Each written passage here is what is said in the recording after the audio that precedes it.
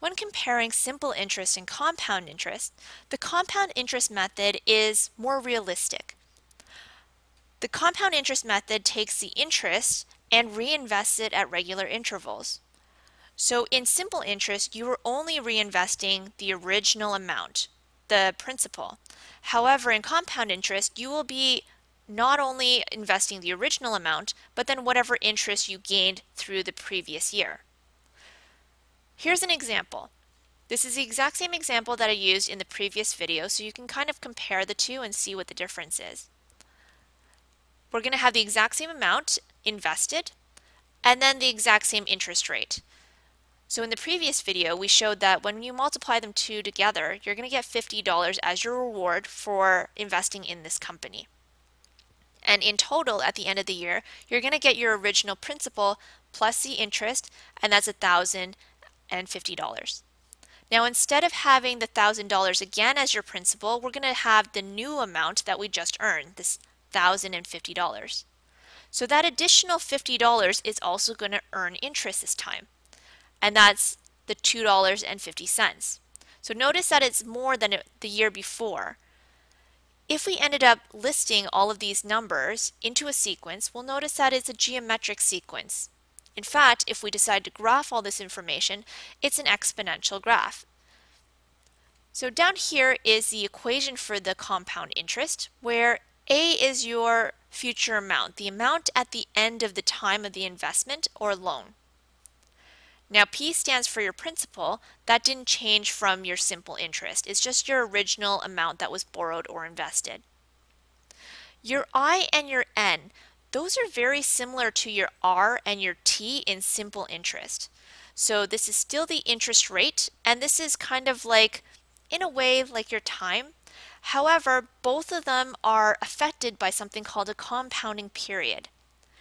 So the compounding period is each period of time for which a compound interest is earned or charged. Now, what does that exactly mean? Let's take 5% for example.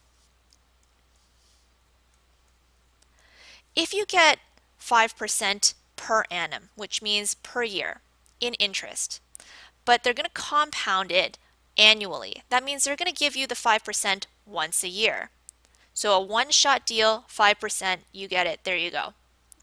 However, if they compound it semi-annually, that means maybe at the beginning of the year and then maybe in the middle of the year, so twice a year, they're going to give you not for 5% each time, but they're going to split the 5% in half and give you 2.5% and then 2.5% and then a grand total of 5% in that year. So one more time, if they decide to give you the 5% per annum, so the entire year, but they give it to you quarterly, then they're going to split the 5% up into quarters and give them to you every, say that would be what, 3 months. Okay, so there's monthly compounding periods, weekly, and every other week, which would mean the 52 divided by 2, which would be 26 times a year, and then we have daily as well. Okay, so before we start learning how to apply that equation, why don't we figure out how to calculate your I and calculate your N.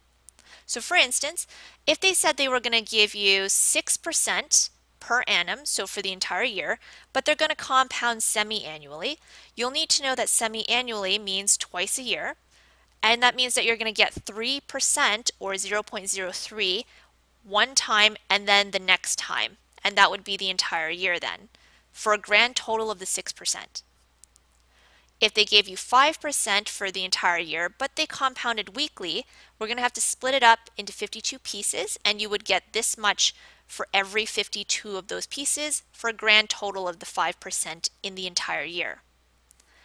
Now your N is also affected by your compounding period, so maybe you'll be getting interest 4 times a year, but for 5 years. So instead of saying your T value, which would have been just the 5 years, you will now have your N value, which is how many times are you actually getting the interest throughout that 5 years. So that would be a total of 20 times because you get the interest 4 times a year for 5 years.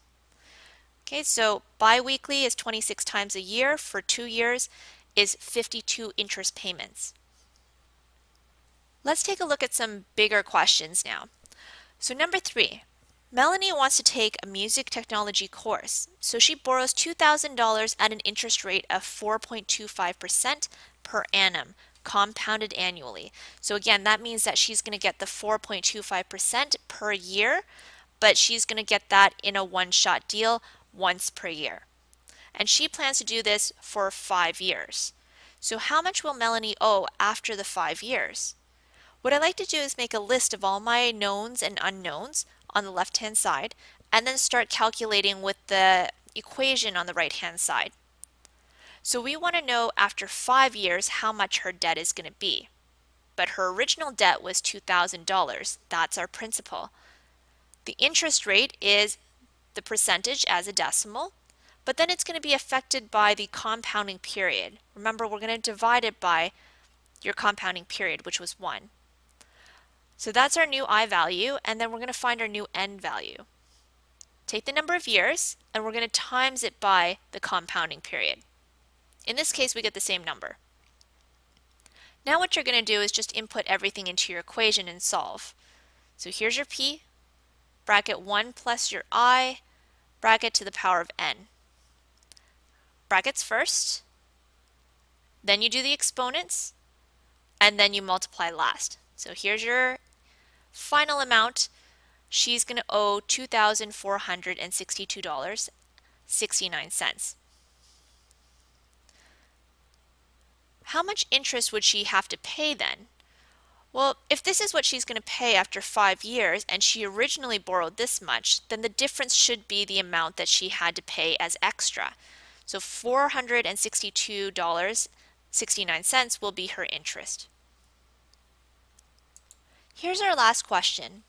Number 4, Catherine is starting a small business. She applies for an $8,000 loan, which she plans to repay in 4 years.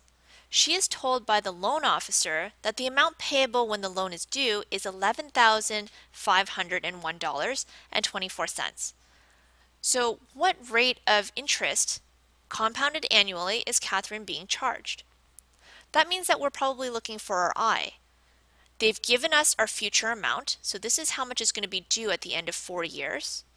She originally borrowed $8,000. The number of years is 4, but that's going to be affected by our compounding period, which is annually, so we're going to multiply that by 1. Now that I have all my numbers, I'm just going to input them into the formula. So your A is going to go here, we have our P of $8,000, and then we have our N is 4, and I is trapped all the way in here. What we're going to do is we're now going to solve for I, and we're just going to bring everything to the other side. So the 8,000 should go over first, and we do that through division on both sides. Once I divide this out, I'm going to get this number, and I've approximated, so I put that little approximation dot. The next step would be to get rid of those brackets, but outside of the brackets is the power of 4. So I'm going to have to take the 4th root of both sides to get rid of that 4. Then what I'm going to have is the 1 plus I, and let's get rid of that 1 by subtracting on the other side. I'm left with something like this for my I. Now if we think back, your I should be a percentage, so we're just going to multiply that by 100 and get 9.5%. That means that if she was going to owe this much amount of money after 4 years, she must have been charged 9.5% per annum compounded annually.